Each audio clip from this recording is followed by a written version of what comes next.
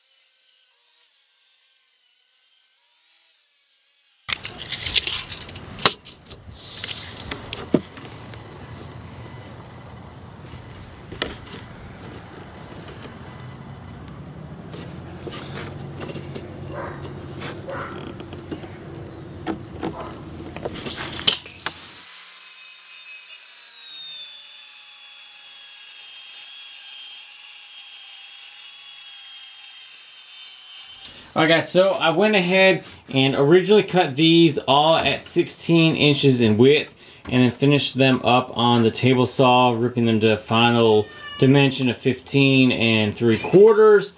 And these are both at 32 1/4 inches. Sorry, the width of this is 15 1/2. The length is 32 1/4. And then the top is also 15 3/4 inches wide, and it is 62 1/2 inches in length. And this is the top, and these are the two sides. So now we're going to go ahead and put in the spacer areas for where the drawer slides are going to go. So we got the two sideboards up on the workbench right now, and I went ahead and cut a couple of these 1x2s. They're really like 3/4 by 1.5 inches.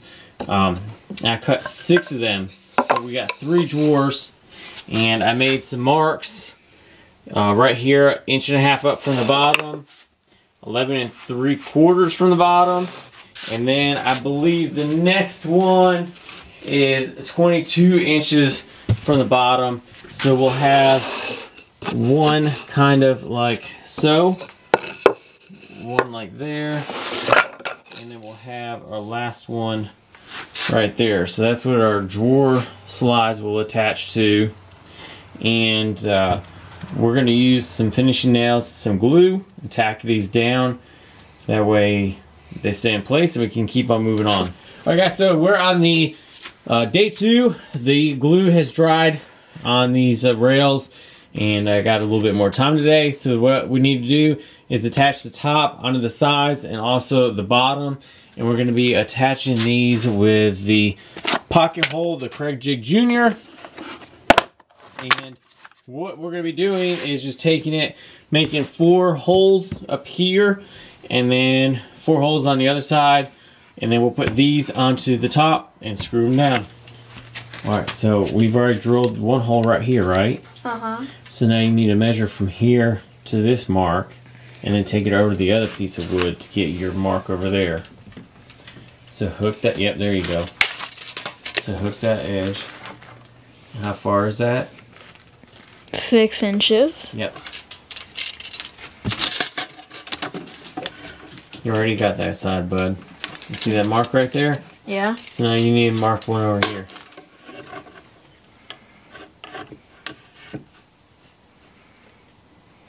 Put it up on the wood.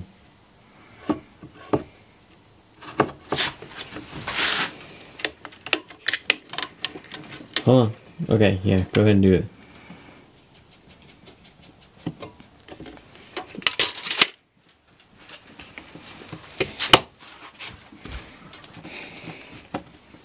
Alright, now we gotta drill your 4 pocket holes. Alright. Alright, do you remember where we gotta put it? We gotta line that mark up with this mark. Mm-hmm.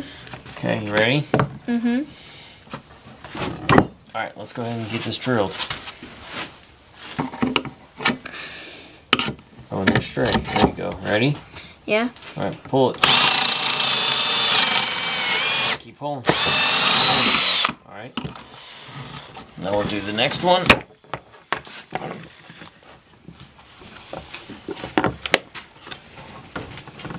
Alright. Which hole? Good job. Can I try doing it myself again? Yep.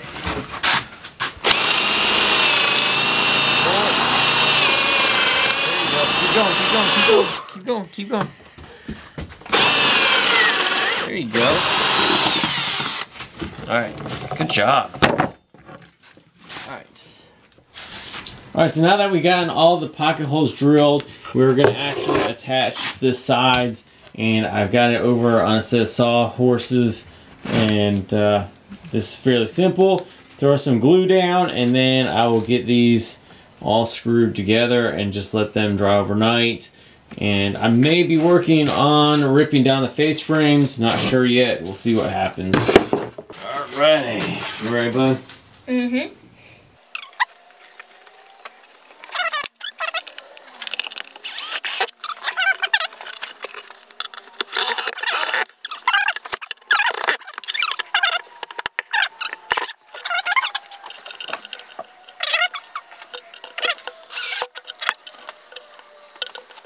Push your hand on top. There you go.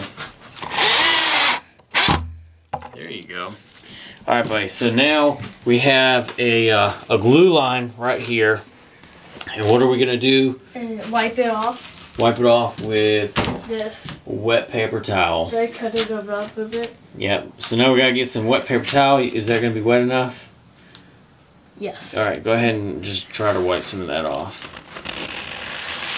Yeah, we're gonna have to get some more paper towels, but that's a thing you guys want to do after time is go ahead and wipe that off. That way it doesn't look like that with it just sitting there. This is going to get painted, so we want to make sure that we can have no leftover glue. Alright guys, we're back out in the shop today and we are making the face frames. As you can see, we've got the pocket hole set up on the end of one of these styles. This is going to be the side, the vertical part of the face frame. And then we already have a couple of these with pocket holes in them. And these are cut at 30 inches in length. And the taller ones are cut to match the width of the dresser. So these are 62.5 inches. And these were all 2x4s. I couldn't find any 2x2s at the hardware store. So I went ahead and just grabbed some 2x4s and then took them onto the table saw, ripped them down to 1.5 by 1.5, and everything should be good. So we are doing up some of the pocket holes real quick, and then we'll join all this together, obviously using glue on the ends to connect everything, and also with the pocket holes to make an extra strong joint. Alright, go ahead and try it again. Go for it. There you go. Next one. Go straight into it.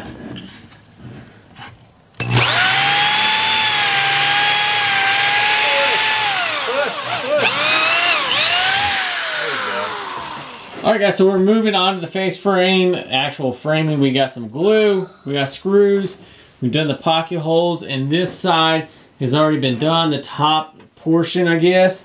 So we flipped it back upside down, and now we're going to add some glue right here where these two marks are. We're going to put some in between those, and then some on this end. And just like we did on the last portion, we are using wet paper towels and making sure we get all the glue cleaned off. That way it makes it a much simpler cleanup job after we are done. So we're gonna go ahead and get this screwed up, and then we can actually attach it to the frame, which is right here. All right, so right now what we are doing is we're creating the pocket holes on the sides so we can actually attach the face frame. So my little man is doing the first one on what is going to be the top. There you go, swing that around, hook it, line up those lines. Make sure this is against it, squeeze it tight. Oh, you moved it. There you go, now tighten it down. Squeeze. There you go.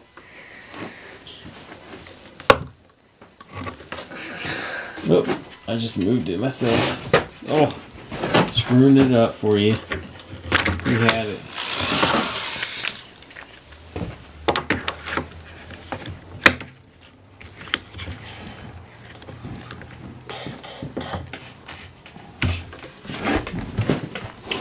All right.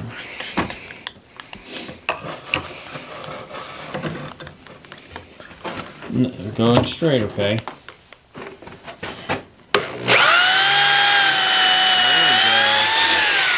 Alright guys, so we got the face frame on now.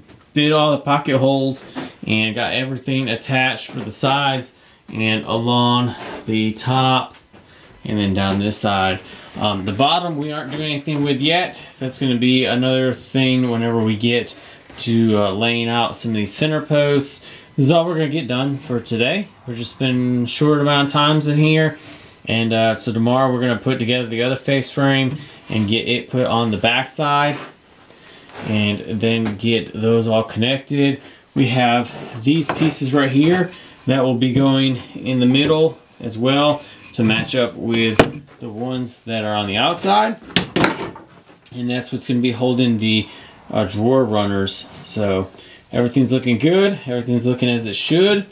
And I'm happy with it so far. My little man's learning a lot, right? Yeah. And we're having a good time. Father-son project. So we went ahead and installed both of the face frames. And now we are going to go ahead and attach these center parts. And these are going to just sit in between them. And we're going to be pocket holes. And pretty much what you're going to be doing is matching the height of these to trace them back over here.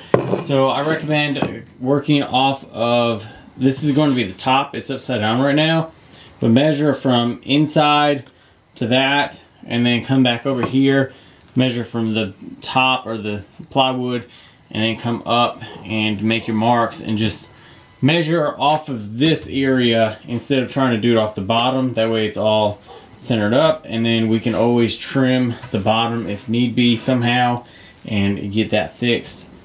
So now we're going to run through these, put in pocket holes, and get these all attached. Alright, so as you can see that I've gotten all of the center supports in. This is where the drawer slides are going to be going, and I made sure that I had all the pocket holes facing the bottom so that there's no kind of weird distraction whenever you open a drawer, if you do even ever see this. So the way I put each one in was I clamped them in place and then drilled them, or then I screwed them all together, so everything's good. And now we're going to actually move on to making the front pieces and also the back 45s to help support the back side. Well guys, with all the center supports in, I also went ahead and took the whole entire dresser, flipped it upside down, and actually cleaned up the shop so I could put it on the floor. And you can also see that I put some 45-degree angle braces on the back like the instructions said that we needed to do. And now we are working on the actual front pieces, or the like drawer dividers, and we need 4 pieces cut at 29 inches to go across from side to side. And you can also see I've already marked one right here. These are 9.5 inches up from each other, so when you go to put them together, you pretty much just do, not like that, you don't drop it, but you would put this on the base and then 9.5 inches you install it, and then from there you get 9.5 inches again. So we have already cut out those pieces and have those already right here, and these need to be very straight. So I got the like premium or the quality, the higher quality pine, if that's what you want to call it. And so these ones are 100% straight and no knots in them. And I've already cut these. You guys can see I had a little setup with some bench hooks, just regular handsaw. So now we're going to go ahead and pocket hole all the ends, and then we'll get those installed. So just like that, we got all the drawer divider boards, or divider, I guess, just dividers in. And as you can see here, how it's supposed to look is this is supposed to sit flush with the bottom of your connection pieces. And on this side, I'm for some reason way off, probably about 1/4 of an inch from where this is supposed to be to where this is. So what I'll end up doing is just filling in another piece down here on both of those, and then we'll go ahead and just call it that. I don't know how those got off, but they did. Or I might just try to test fit them and see if the drawer will work, because I have like 1.5 inches to play here and 1.5 inches to play on this one. So when I attach the drawer slides to this, I may be able to keep this one up a little bit higher and then keep this one a little bit lower on the side piece. So we'll have to see what happens and see how it all works out, but we'll make it work. Alright guys, so that is all I have for this part. This is the main carcass part. Everything else is going to be the drawers, and then finishing up all of the finish. We're going to go ahead and probably paint this, so we'll have to get it ready for paint, fill in any kind of little cracks, little divots, any knots that are missing, and things like that to get this quality finished look. And so on the next part, we'll go ahead and discuss how we're going to be building those drawers and actually getting those attached. But that's where we're going to leave you guys today, is on the finish of the carcass, and we'll take one last look at it. So you have just your plywood sides with all your dividers and everything like that, and then we'll be moving on to actually getting the drawers made, the drawer slides in, and then we'll do a finish. Thank you guys for watching, and we'll see you guys on the next part.